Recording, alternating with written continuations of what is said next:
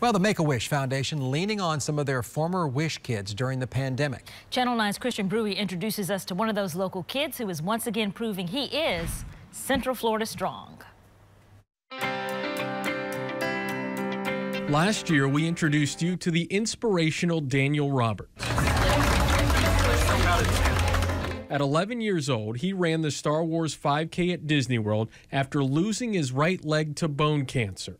It was a big moment for all of us because I had a bunch of people running with me.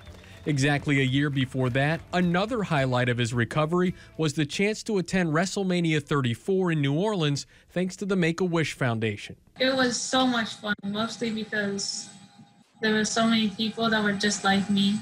And then they surprised us with Natalia, Samoa Joe, and Sasha Banks, which is really awesome. And then John Cena came out as the surprise. Daniel had such a great time meeting the WWE superstars, he wanted to make sure other kids battling critical illnesses could have their wishes granted. So he's joined the brand new Wish Heroes campaign. Our Wish Heroes are raising money to help us grant the wishes that are waiting and the wishes that we're able to grant right now. Our Wish families are such big supporters because they've lived through the Wish experience. They've experienced the mental health benefits, the physical health benefits of a wish come true. And Daniel's mom, Catherine, saw that firsthand.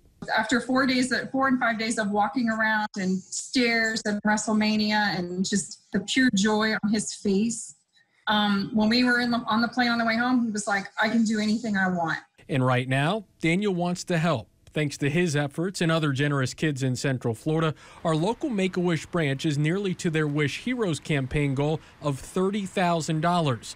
But the pandemic has limited the Make-A-Wish Foundation. Locally, they've postponed 90 wishes, and right now anything travel-related is not being granted. So they've had to pivot. We're now doing online shopping sprees, and we're doing unboxing parties and celebrity meet and greets where they may have been able to meet in person. We're doing virtual ones, and they're able to talk just like you and I are to their favorite celebrities, and they're able to have more dedicated time, which is it's really wonderful. So that wonderful work will continue despite the differences. And Daniel?